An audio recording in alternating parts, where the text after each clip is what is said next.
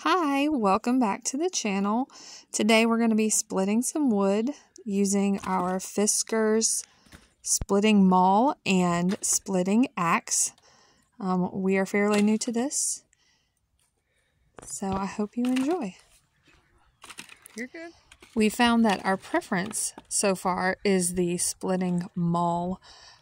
It is 8 pounds, and you would think that 8 pounds wasn't that heavy, but for splitting purposes and on an axe, it is.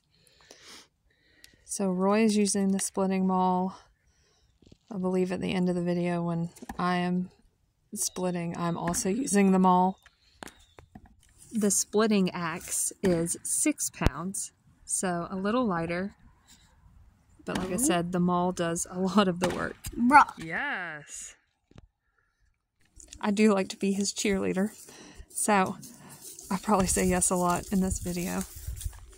We are learning some techniques, so if you have any advice, we would gladly take it. Just comment below. Wow. Nice. Precision. Imagine if you're standing there and took that in the shins. Ugh. Oh! Safety first. That would hurt.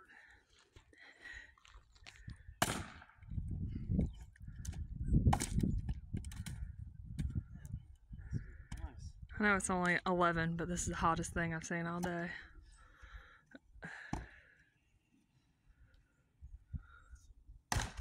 Yeah.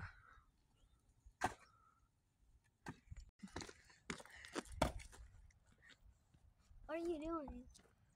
Recording Dad. Are we recording Dad? Yeah. I'm kidding.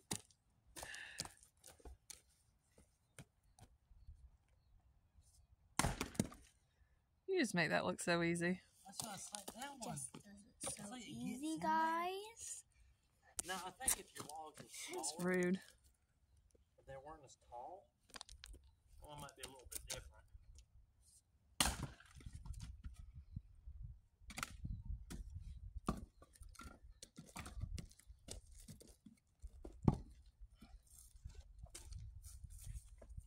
This one's got some knots in it.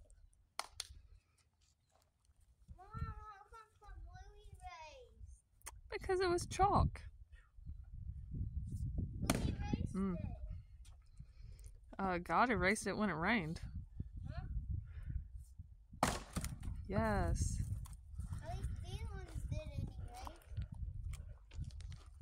At least these didn't erase. Nice.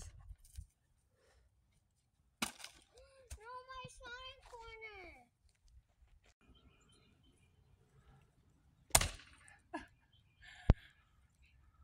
I'm climbing dirt. You're climbing dirt. See.